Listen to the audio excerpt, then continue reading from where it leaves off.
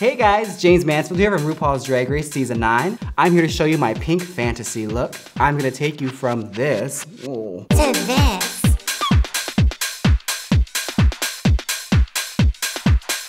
First things first, I'm gonna color correct. So I'm just gonna use a little bit of a corally orange and just tap that onto anywhere facial hair grows.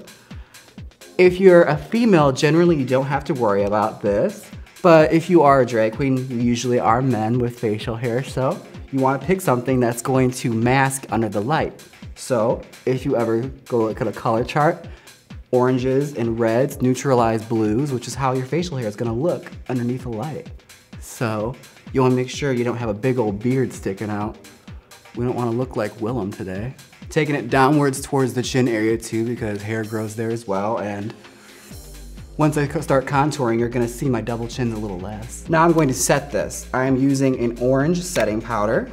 I usually use one of these guys and just tap off my excess and pat it on. Be cautious of all the little dust particles going around so as not to give yourself the whooping cough. When I first started doing my makeup, I used to really over exaggerate all of my features. I used to just erase everything that was there. And going forward with my drag, I decided I wanted to embrace what I was given naturally and exaggerate where it's needed.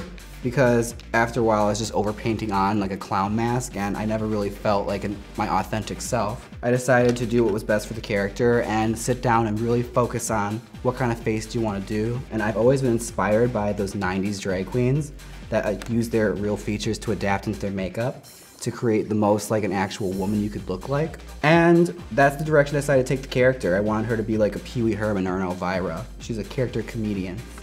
Foundation. With the beard area, you want to be very cautious because if you swipe too much, you're gonna remove all of that correction you just did. And you're gonna have like patches in your face. You have like a skin condition. I'm usually very liberal with the amount on the bottom of the face, because I want as much coverage here as possible. And since I am an oily type, when it gets to the forehead, I'm going to use a little less because then my oils will fight through it and break it down as I'm performing through the night. I just usually do a very small amount here. And just small strokes because I'm gonna use a blender to blend that all out. Taking a damp blender, I'm just going to spread all of that out.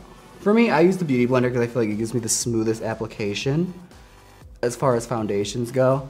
I know a lot of people use them for just about everything on the face, but for me, I feel like it gives me that nice poreless effect. I use a translucent powder. I can't really use pigments because I use lots of blondes whenever I perform, and blonde hair always picks up pigment, and it's a bitch to clean out of the lace. So I'm always super cautious about like what color contours and what color setting powders I can use. All right, once your face is set, time to move on to contouring.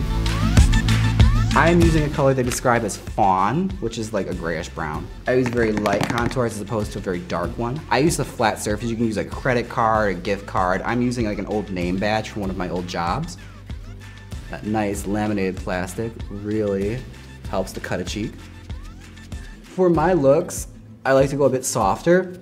If I were performing on a very dark venue, I would be using a cream as well, but for this, I'm just gonna use a powder because it gives you that nice soft airbrush effect as opposed to a cream where it gets really dark. And like I said before, I wear a lot of blonde hair and that really screws up the contrast of your lace when you have to blend it. So I'm always about finding a shortcut for a look. I don't know why I do this. I just feel like I've seen drag queens do this forever and I just like the way it looks. I think it's supposed to like make my temples seem more feminized, but if anything, I'm just making my forehead seem smaller. That's my biggest concern. Because women have nice, small, delicate features. Just blending that outward. With drag and female illusion makeup, it's all round. And like here, I have a very cut jawline, so I'm softening that up and just creating an oval effect here. The mistake I think people make most often with their contour is that they go down too far, especially in like real life contour makeup. People often don't measure out where their cheekbones go. So if you were doing your contour on your cheekbone, it would be about here is where my cheekbone stops. That's where my contour should end. Another good method to think about is, think about it as a 3. You're making a 3 on your face, so loop, loop, and loop. I like my nose to be very snatched in, even though I kind of have a small nose to begin with. I start from the brow and I bring it down, and you bring it underneath the tip of the nose as well. Focusing mostly on this light here is where I want it to focus on, because that's where we're gonna get the contour from.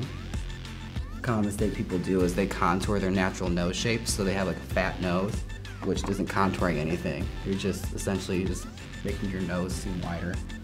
Unless that was your goal, but generally you wanna thin it out. So I'm going to focus on bringing the darkness inward, and I usually like to take it from like Glenn Close to LaToya Jackson really quickly. All right, let's start highlighting. Taking a lighter banana color for me since I'm a deeper set skin tone. I'm just going to pat that onto my cheeks. And highlighting is another thing you have to really be cautious of, because you can really make your face too wide with it. It's very easy to over highlight. For me, I like to really focus emphasis in the center of the face to make it nice and small. As a drag queen of color, finding my correct skin shade was always the most difficult thing for me. You spend the most time trying to find a foundation. If I could recommend anything for anyone to try and do first, find the color that matches you. Because I was walking around with what I call a mask, where you could see where my foundation ended from where my contour began. And also figuring out your highlights and contours that match your skin tone best. It's very easy to get into a color that's far too dark for your face. Generally, if you are a Latino like me, browns, tans, and very, very deep shades of earthy browns are the best for contours. For highlights, you want to go more towards very ivories for your bright highlights and bananas for your softer highlights. Highlighting is always the most fun because I always feel like I look like an extra in The Lion King. I squint my forehead like that and I just do a circle. Look at that. It's like the sun is setting on my forehead. We're gonna pick a little small brush like that. Usually these little flat, narrow brushes work well. Do a little button dot here and slowly bring it upward. And this one, if you screw it up, don't worry, you can just sweep it away and contour again. There we go. Now we're gonna move on to eyes. What I'm doing here is I'm creating a skeleton of where my crease is going, and I exaggerate about maybe a ½ inch from my actual crease. My actual crease is here, so that just won't do for a drag queen. And connect it with the nose contour and blend it with the tip of the brow. Now, I used to block out my brows, but after a period of time, I decided I didn't want to do it anymore. I decided I'm just gonna sacrifice, getting boyfriends and getting trade in actual life and have, small, nubby, crazy people eyebrows.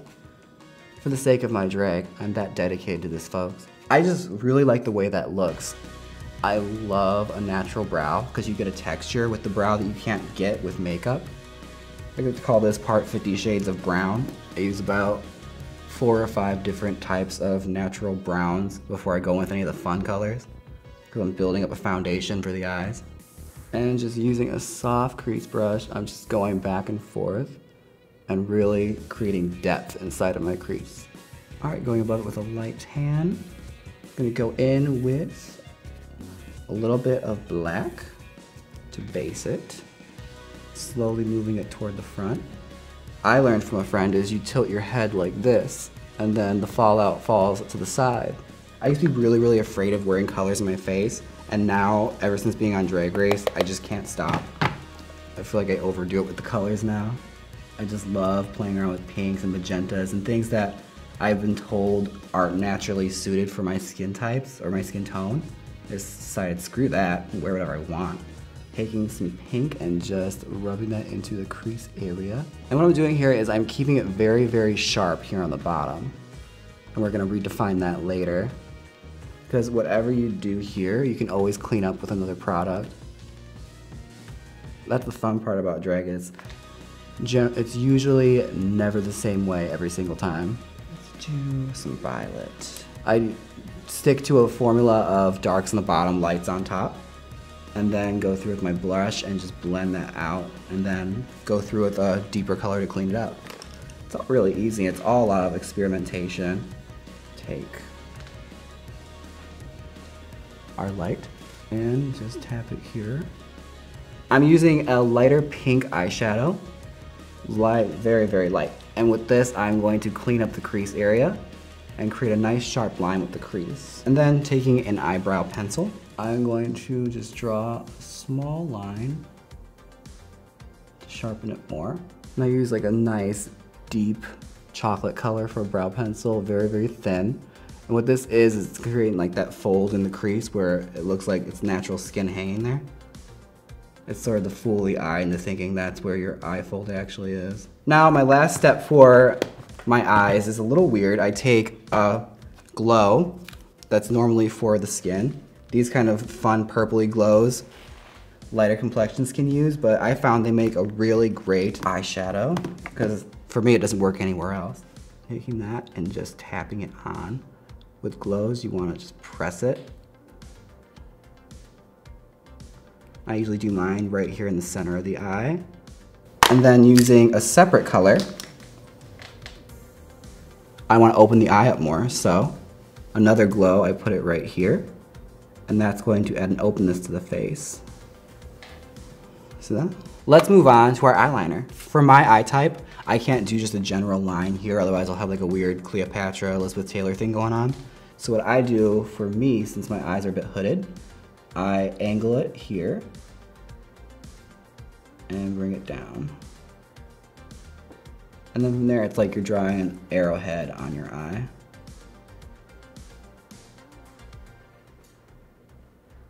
I used to use liquid in the past, and I feel like the liquid kind of crumbles up after a period of time. My face kind of eats it away, whereas this stuff really holds on my skin type. Let's take a smaller brush and really detail that out. Just refining it even more to sharpen it. When I was starting out, I loved the way Trixie did her makeup. And you take little things here and there, like I picked up on that trick of how she does her eyeliner, which I feel like is a very popular trend now with drag queens. Is one of the few ones I picked up where this nice bold triangular eyeliner really helps create a nice, interesting, stark look on the eye.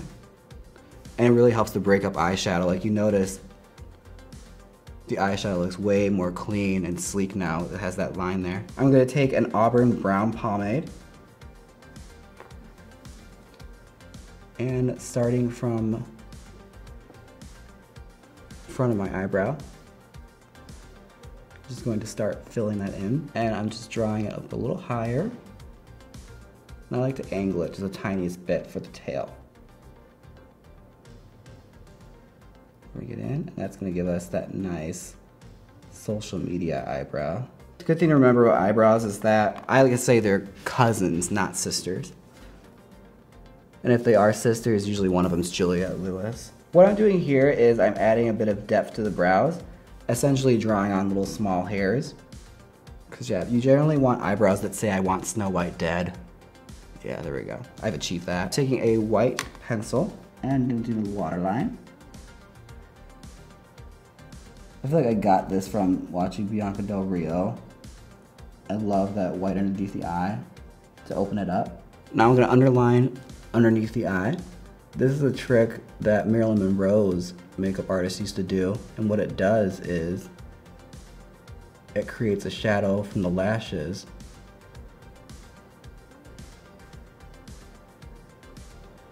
so that when you have your eyelashes on, your lashes look fuller. I feel like I'm just about perfect, so I'm gonna move on to the lips. Why I love doing this is because it's the same every single time, and it's the one part of my makeup I can always say nothing changes about it. I do the simplest lip in the world. I like to say I put my lips on upside down. I don't do a bow, I just do a roundness here, a round circle.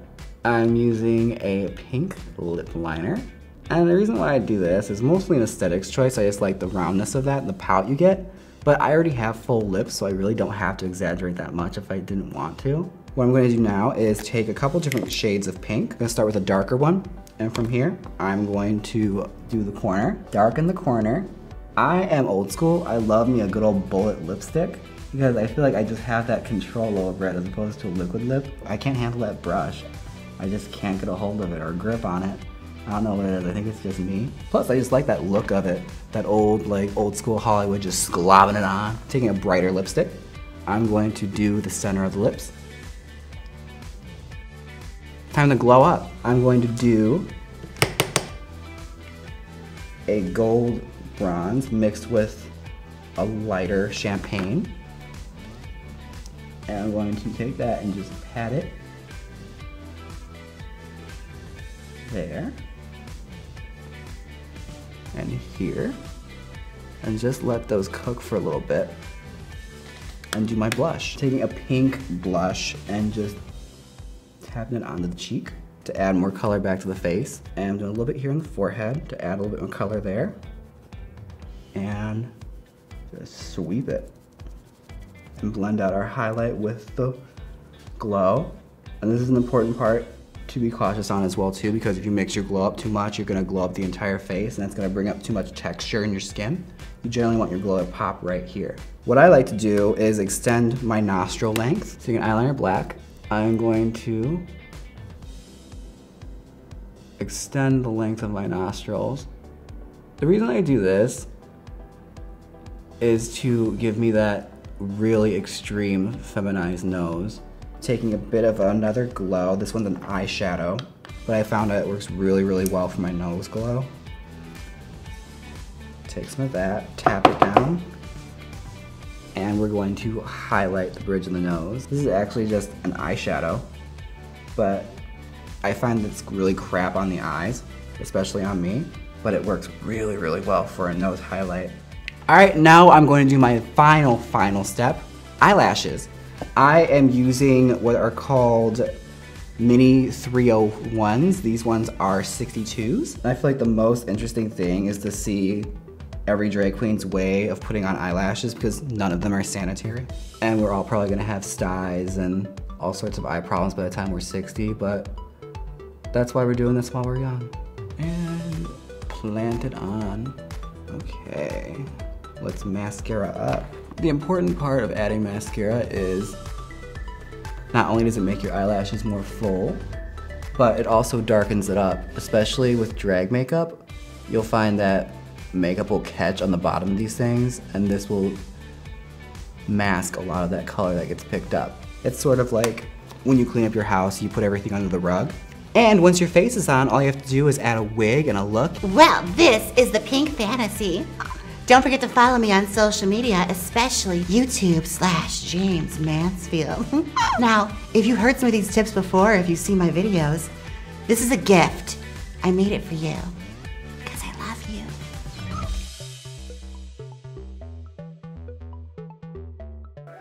Hey, squirrel friend!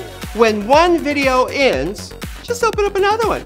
It's called binge viewing. Go ahead. I support you.